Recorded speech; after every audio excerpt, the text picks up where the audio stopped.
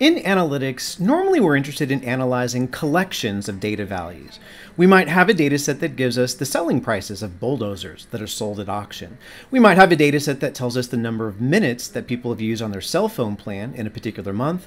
Or we might have a data set of people's hair colors, and we want to know what the most frequently occurring hair color is. So we want to learn how to represent collections of data values as objects in R, and to do that, we're going to learn all about vectors. A vector is an object that stores a collection of data values, numbers, text, whatever you want to put in it. So let's learn how to create vectors and how we can work with them in R. So a vector is an object that consists of a collection of data values. And the way that we're going to create a vector is by using the C command. C for collection. So for example, let's imagine that I wanted to create a vector that contains three numbers, 6.4, 10.3, and 2.3. The way that I'm going to do this is to invoke the C function by typing out C parenthesis, entering in the values that I want treated as a collection separated by commas, and then closing that pair of parentheses. So if I were to run this line as a command, I can see that that 6.4, the 10.3, the 2.3 is being treated as a collection of data values, and maybe I could get the average value of those three numbers by putting that inside the mean function. Now, vectors can also contain text. Maybe I have a collection of data values that consist of people's favorite animals, a cat, a dog, a rabbit, a black necklace scimitar babbler. And to create a text vector, I'm going to do the same thing. I'm going to start out by typing out C parenthesis, and then I'm going to put in the entries that I want to have in that vector, separated by commas, but then also surrounded by a pair of quotes. Now, my favorite is to use double quotes, but single quotes are also acceptable. Maybe we create a vector of phone numbers. Same sort of method. Start out by typing C parenthesis and then having each entry be separated by commas, but in quotes. Sometimes we want to create a text vector that we can treat as a bona fide categorical variable. A variable where there's a finite set of possible values like yes versus no, pass versus fail, hair colors, state of origin, etc. And there's going to be a special way that we create a vector that contains a categorical variable. We refer to this as a factor, and the way that we create that is to start out by creating the vector that contains the entries we want. Here's a vector of pass and fails. And then we put that inside the factor command so that R will treat this as a categorical variable. And if we print out the value of that vector to the screen, we see not only the entries, but we're also given a set of levels. Now, it is possible to go back and forth between numeric vectors and factors or categorical variables. So, for example, imagine we had a collection of numbers, a bunch of 1s, 2s, 8s, and 5s, and we wanted to split this up into three categories for small, medium, and large. Well, an advanced command that you can use in R to do this is called the cut function, which is going to take a numeric vector and then a set of breakpoints where you want the categories to start and end. And then you could say what you want each category to be named after. And at the end of the day, once you set this up correctly, what you have is you've converted that set of numbers into a set of categories, a categorical variable, a factor, where we have the values, small, large, and medium, and then also the set of levels, the possible values that we might see in that vector. The level set here, small, medium, and large. It's also possible to actually treat numbers as a set of categories in themselves. Maybe we have some sort of data that talks about various codes that are being announced in a hospital or a store. Maybe we have a code 2, a code 5, and a code 9. And maybe we want to treat the 2, 5s, and 9s as levels of a categorical variable. Easy for us to do. Just like what we created with that categorical variable with pass-fail, we'll take that vector that we want to be treating as a collection, and then put that through the factor command to create a bona fide categorical variable. So we see the entries, and then we see the level set here, the list of possible values that categorical variable might have. Now, we can also do the conversion the other way around. We can actually take a categorical variable and convert it into numbers, but very often that doesn't make too much sense. So, for example, if I had a factor that just had the elements cat and dog in it, I can run that through a function called asNumeric, and R will do its best to convert the elements of that categorical variable into numbers. But if I do that in this case, I get a bunch of 1s and 2s out. And here it's just saying, okay, well, cat went first alphabetically. I'll just give that a 1. Dog went second alphabetically. I'll give it a 2. Not something that's all that meaningful for us. Now, a lot of times though, if we did have a set of levels that were bona fide numbers and we wanted to treat them as numbers in an analysis by getting their mean, their median, etc., we might start out with a factor, a categorical variable with entries 2, 5, and 9, and we want to recover what the actual numbers were back. It turns out that's a little bit more complicated than you might expect. You first actually have to convert that into pure text with the asCharacter command, and then run that through the asNumeric command to actually get that treated correctly. If you were to do this the other way around, asNumeric just for the factor of the 2, 5s, and 9s, you notice we're getting the 1s, 2s, and 3s out. R is getting confused. So converting between numbers and categorical variables, sometimes straightforward, sometimes you got to work a little bit at it. Now, one thing to keep in mind if you want to create a text vector is that every single entry needs to be surrounded by a pair of quotes. If you leave quotes off, R is going to look for a variable by that name, and it'll try to insert the contents of that variable. So here's what I mean. Let's define a vector x to be a text vector because it's full of cheetahs. And now let's try to create another vector that starts out a really kind of funny joke here. So why shouldn't you play poker in the jungle? So each element is a word in that sentence. If I follow that up with x in quotes, what we'll find is that x is being treated as the word x. Why shouldn't you play poker in the jungle? X. Well, that's not a very funny joke.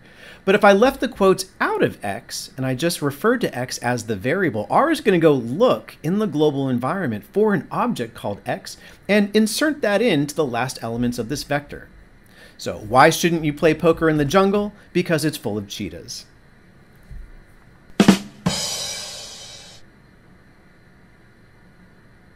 Now, often in analytics, we need special types of vectors called sequences. Maybe we're interested in studying the probability that someone would make a purchase based on the price of the item, and we want to try out prices like $1, $1.50, $2, $2.50, etc. There's a sequence of values that are regularly increasing by a given increment, and there's a shortcut for how we can create such sequences in R. What we're going to do is use the seq, the sequence command, in order to create a regularly spaced sequence. And to do so, we need to specify 3 of 4 possible arguments, from the starting value to the ending value, by the increment by numbers, does it go up by 0.5, does it go up by increments of 5, and the length, the total number of elements in a sequence. So for example, let's imagine that I wanted to generate the sequence 10, 10.25, 10.5, 10.75, and 11. Well, here's a few different ways that I could do this. So starting out with the seq command, I'm going to say, well, I want this to start from 10. I want it to go all the way to 11. And because here I can see what the increment is, it's going up by 0.25, I could say by 0.25. We've got it there. Now, another way I could do this, I need 3 of those 4 arguments. If I were to copy and paste this, if instead of using the by argument, I could say length equals, and because I know there's 1, 2, 3, 4, 5 different elements in the sequence, I could say, hey, I need a sequence of length 5, starting at 10, ending at 11, total of 5 elements in there. Or I could even do this a different way. I could say, well, let's start at 10, let's go up by 0.25, and let's have the sequence be length 5, and we're able to generate the sequence that way as well. Now, there's a special sort of sequence, an integer sequence, where all the values are integers that just go up by 1, that there's a special shortcut for. So the way that we can make an integer sequence is using the colon shortcut. What we can do is we can say, okay, I want the sequence to start, let's say, at 20. I want it to go up to 35, so I'm going to put a colon after the 20, put where the sequence ends, and this will go and put out that integer sequence 20, 21, all the way up to 35. Likewise, this works if I want them to decrease. If I want to start out at 15 and go down to 1, 15 colon 1 will go 15 to 14, etc., etc. Now, another nifty way to actually generate vectors is using the rep function. If you need a particular pattern generated a certain number of times. So, for example, if I wanted to create a vector of 25 zeros, I don't want to just, 0, 0, 0, 0, keep that running total in my head. No one's going to want to do that. Instead, what I could do is I could use the rep command and then say, well, what do I want to have repeated? Just the number 0 here. And then how many times do I want that repeated? A total of 25. Rep 0, 25 is going to give us 25 zeros. If, for example, I wanted to create the lyrics to a very popular Christmas song, fa la la la la la la la la, well, how could I do this? Well, that first element of that vector is the word fa, and then la needs to be repeated a total of 8 times. So I could just add to that vector and say rep la, comma 8. If I just highlight the rep la, comma 8, I can see the la la la la la la la. And then when I create that vector in total, we'll start out with the fa la la la la la la la la. And then finally, one last example. Let's imagine that I wanted to create a vector that contains AABBC repeated a total of 5 times. Well, let's start out by creating that blank vector, kind of a C parentheses, and let's fill this in one by one. So what I want is I want A repeated 2 times, then I want B repeated 3 times, then I just want the letter C here. So if I were to create this vector, AABBBC, I could actually use that as my argument for rep to repeat that sequence a total of 5 times. So I could actually preface this command by rep. Here's my first argument of rep now here, basically what sequence I want to have repeated. Add in a comma, times equals to 5, and there we would have our result. So after we've created a vector, how do we do analytics on it? Well, one thing we might be interested in doing is referring to elements of the vector. What's the number or the text string in the very first position of this vector? Or what about the 10th position, the 50th positions, etc.? So what we're going to do is we're going to learn how to refer to elements of a vector. And I think a good way to think of this is to think of a vector kind of like a train. So what we're going to do is we're going to imagine a train that's full of people that have taken their seats. So there's going to be a person in the first seat in the train. There's going to be a person in the second seat of the train. Maybe there's not going to be a person in seat number 3, but there is a person in seats 4, 5, 6, etc. So when we refer to positions inside of a vector, we'd like to know what elements are inside those positions. We can see that the person in the 4th seat, the element that is in position number 4, is equal to the value 1.1. The element in the 6th position in this example, 8.2 here. So how do we extract out the elements in various positions inside of a vector? Well, the way that we're going to do this is to use a pair of square brackets. This is how we make positional references to elements that are inside of a vector. So let's get a vector that we can work with. Let's define the vector x to be the collection of values 2, 5, minus 3, and 10. If we want the second element of that vector, well, I can just look at it. I know the answer is 5 here.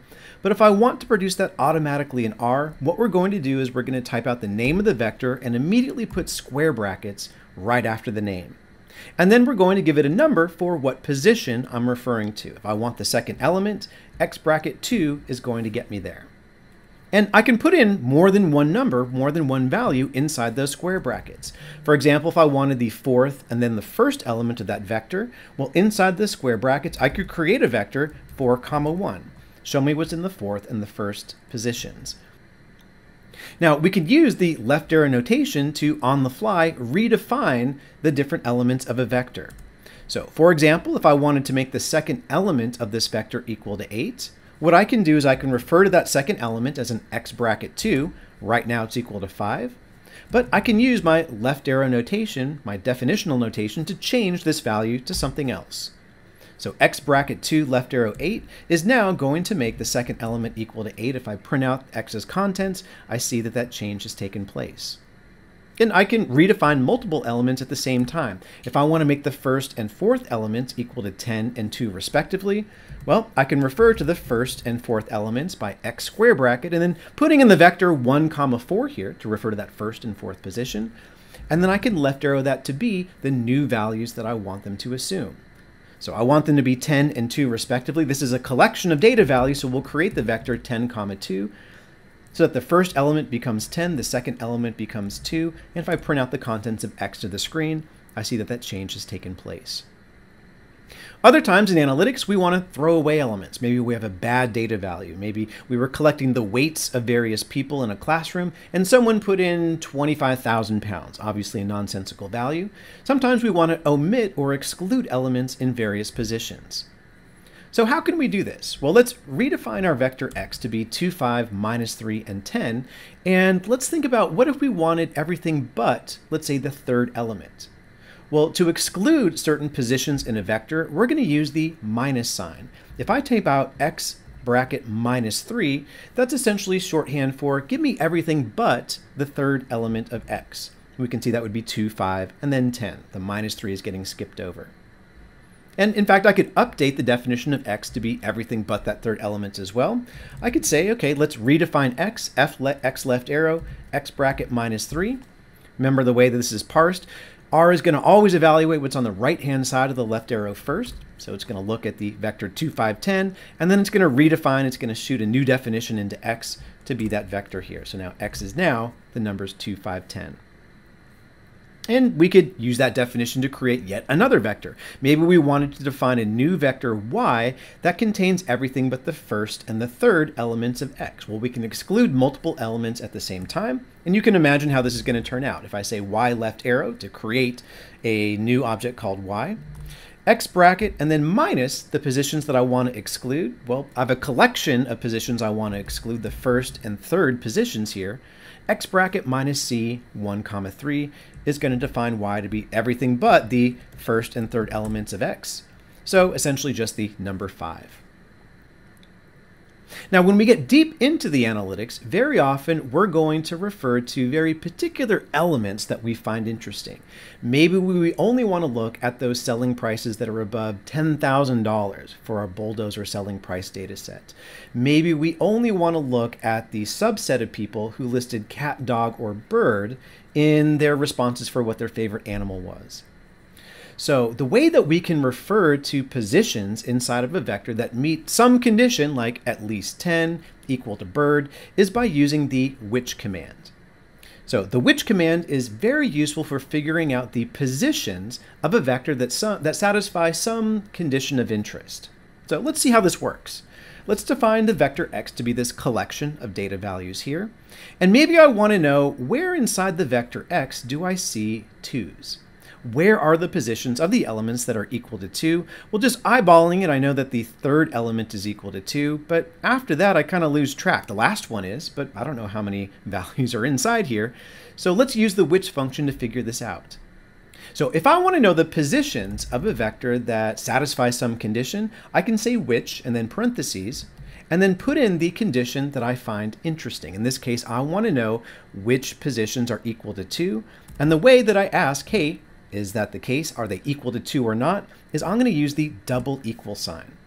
The single equal sign is actually equivalent to the left arrow. So a single equal sign defines an object to be some value. The double equal sign checks to see if one object is equal to another. So if we need to check to see is this equal to 2 or not, we'll be using the double equal sign. And so we find that the third and the 12th position of the vector x are equal to 2. What are the positions of elements less than 0? Well, which, and then type in the condition that interests us. Which elements of x are less than 0?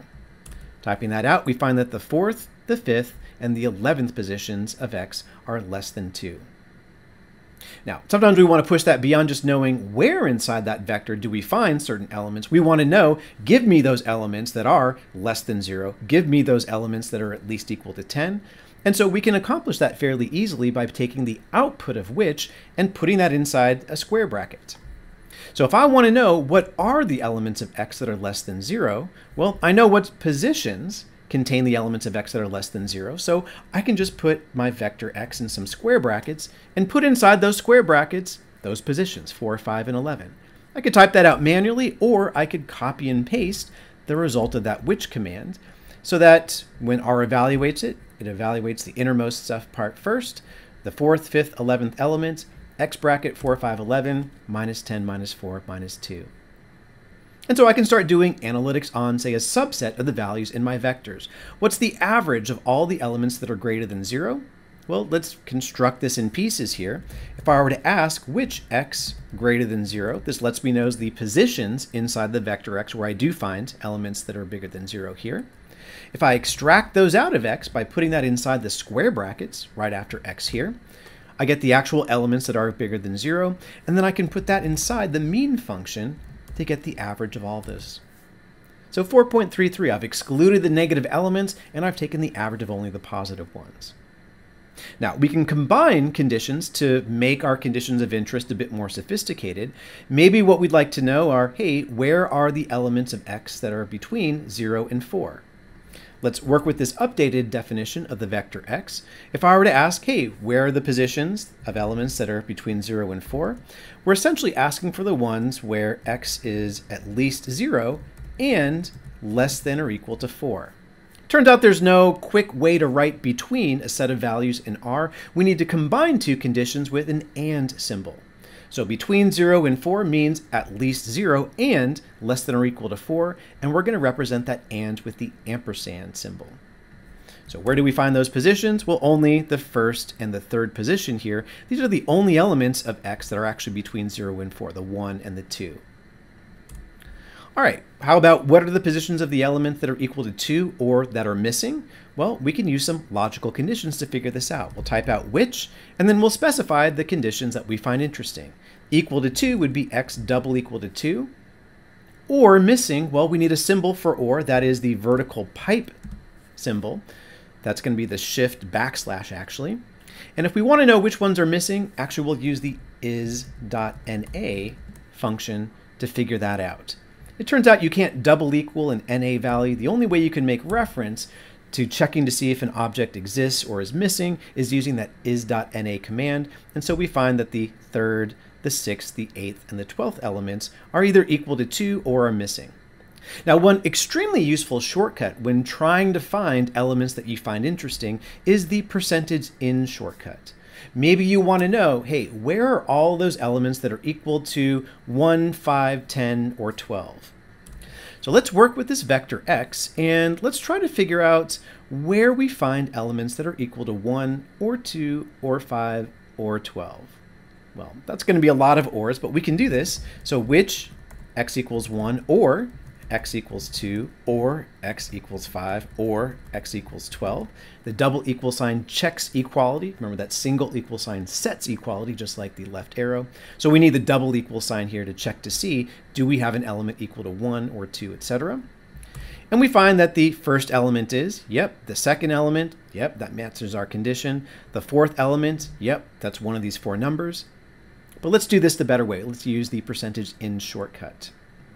So if I were to just ask x percentage in and then give it the vector of values that I find interesting in this case, 1, 2, 5, or 12, what we notice is that we get a vector of trues and falses out. So yes, 1 is inside this vector. 5 is inside this vector. 8 is not inside this vector, so I get a false out. So when I run a logical condition like less than, double equals, percentage in, it actually is giving me trues or falses, and the which lets me know which of those are actually true, the objects that I find interesting here. So if I want to know the elements that are equal to 1 or 2 or 5 or 12, well, let's figure that out. I can start out by saying which x is percentage in this vector here. Which elements of x appear somewhere inside this list of values? Well, the first, the second, the fourth, the eighth positions, and putting that inside square brackets, I would get to extract out those values themselves, and I get 1, 5, 2, 5. Turns out there's no 12s in my vector. And I could use this to maybe extract out the even numbers as well. How could I do that? You know, that sequence command might be useful. 2, 4, 6, 8, 10, etc., going up in increments of 2. Let's try this out. If I were to say which x percentage in, and then sequence from 2 to 100, let's say, just scanning these values, you know, they're all between, 2 and 100 here for the even numbers. If I say by equal to 2, this would give me, if I just highlight that seq command, all the even numbers between 2 and 100. So which x percentage in that sequence lets me know that I do find an even number in the third, the fourth, and then the 10th positions. And if I wanted to extract those out, I could put that inside the square brackets. Perfect. Now, as an alternative to which, you can actually use the subset command, and this might make a little bit more sense to you. So if I wanted to get the elements that are less than 3, I could say, well, let's take a subset of the elements of x, and then put in the condition that I find interesting, x less than 3. And this would let me know, here's all those elements that are less than 3. What about the non-missing elements? I could ask for a subset of x where they're not missing. Now, how would I write not missing in R? It turns out is.na lets you know if they are missing. To negate that, we can put an exclamation point beforehand. All right, so what are some last things that we need to know about vectors? Well, it's kind of cool that R can do vector arithmetic. Let's imagine that I had a vector of 8 and 3 and 4. If I ran something like 3 times x plus 4, what is R going to do? Well, it's going to apply that mathematical operation to each element in that vector. So it'll take the first element, 8, multiply by 3, add that to 4. That'll be the first element of the result. The last element of that result will take that 4, that last element, multiply by 3, add 4. So we can see that whatever arithmetic operations that we apply to a vector are going to be applied in turn to each element. Kind of a nice way to do the same thing to a collection of numbers. So I could do something like take the square root of x, and that would take the square root of each element. I could take e and raise it to x. That would take e and raise it to each element of x. So it's kind of cool. And we can actually add and have two vectors interact with each other. They need to be the same length. They need to have the same number of elements, or you get a warning message. So let's imagine I have the vector y here to be 6, 4, 2. Well, I could add these two vectors together. That would add the first elements, the second elements, the third elements to get my result. I could multiply these two together as well. And that would do element-wise multiplication. The 8 times the 6, 48. The 4 times the 2, the 8. So when we do a vector arithmetic, the operations that we're applying to that vector get applied to each element in turn.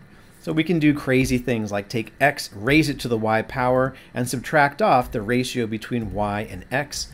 It essentially would look at the first elements, calculate what this quantity is for that first element, do the same thing for the second, do the same thing for the third, etc. So when we're doing analytics on vectors, what are some typical things that we like looking at? Well, let me load in the reg class library and the account data set. This lets us know the behaviors of some customers to a bank. If I were to click the arrow, it lets me know what variables that I have. And let's look at this tenure column, the length of time that a customer has been with this bank. What are some things that we can do? Well, we like to visualize our data by making maybe histograms or box plots with numerical data.